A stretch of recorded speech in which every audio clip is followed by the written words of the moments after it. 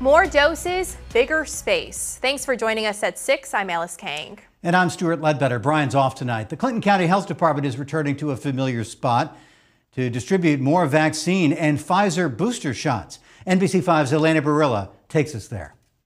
The last time a county vaccine clinic was held at Clinton Community College was back in the spring. We were giving up to even 500 doses a day of first and second doses. Demand that dropped off, but the Clinton County Health Department is back in the college gym for first, second, and booster shots. It also just allows us more space to get more people in and out and get more shots in arms. Life is too much fun to give it away. Retired NBC5 meteorologist Gib Brown, one of the 200 people getting their Pfizer booster today. I really believe that you should get them because they're not only going to keep you safe, but they're going to keep people around you safe. We wanted to support her and make sure she had everything she needs to get it done. Also down at the site, Casey Brown, accompanying his grandmother Dorothy Carr on her birthday. I'm 91 and I want to live and I hope everyone else will do the same. Her 91 years making her eligible for the shot. They recommend it for her, and we got to do everything we can to protect her. It's really important that